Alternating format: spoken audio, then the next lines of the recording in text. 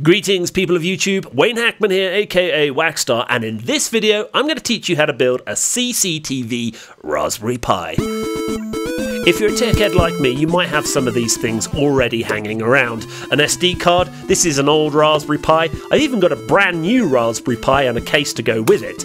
And I also had laying around a handful of old 1930 web cameras which are USB based, which will work perfectly for this project. I did some digging around the interweb and I came across a website called My Closet Tech, and on that they have an article telling you how to install Motion Eye onto a Raspberry Pi. They have all the links that you need. They give you a link to a GitHub page where there's various images where you can download Motion Eye for the correct Raspberry Pi that you're using. In my case, I've got the original Raspberry Pi, but other distributions for other Raspberry Pis are available as well.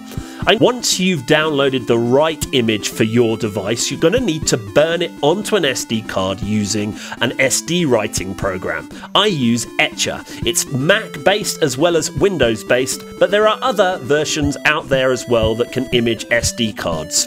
Once you've downloaded it, open Etcher. And then, very simply, once you've opened it, you can drag your image file onto the image. Select the destination of where you want it to burn. In this case, I'm using a 16 gig SD card. And then, hey presto, after a period of time, your image will burn onto that SD card, ready to be placed into the Raspberry Pi for your first boot. Once the image has been validated, then what you need to do is assemble your web cameras, your power supplies, and your SD card and switch on the Raspberry Pi for the first boot. The article in question recommends that you plug a monitor in, but I'm using a simple network scanner here to discover the IP address that my DHCP server has given the Raspberry Pi. And as you can see, I'll scroll down, you can see all of my devices, and there it is, a MyEye various numbers and the IP address of 192.168.0.8. It could be different for your network as well. Once you discover that, you put that into a web browser, and if the image of the SD card went well, this should appear. A very simple login screen. The first boot of the device is very simple. You put in the username admin and leave the password blank, but I would strongly recommend that you change that. When you log in for the first time, it'll give you an option right at the very top to say that you can configure a camera. Now I've got a camera plugged in just to see what's going to happen, and I choose the local V4L2 camera, click on OK, and surprisingly enough it picks up almost straight away, and as you can see here, a rather pleasant image of part of my garden. After a bit of jiggery-pokery and working out what this device does, I managed to find 3 cameras and set them up, and then after a while I repositioned the cameras to get some nice views of my garden, as you can see here.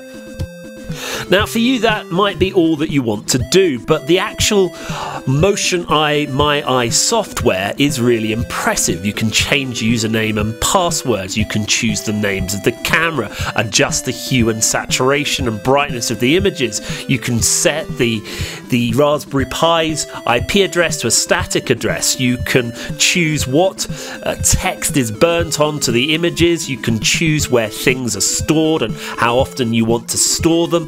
You can even set up an email notification when somebody walks into the camera and sets a motion detection off, and it will send you an email to warn you. I would advise you to spend some time just going through the whole host of different things that you can set up. It's pretty self-explanatory and quite intuitive, and I'm really impressed that I managed to get this whole system up and running in a couple of hours. So there you have it, a very simple tutorial of how you can take an old Raspberry Pi, or a new one if you have one, a few web cameras, and build yourself a simple CCTV system. Thank you for watching, and as always, do the things that YouTubers do. Please rate, subscribe, and share.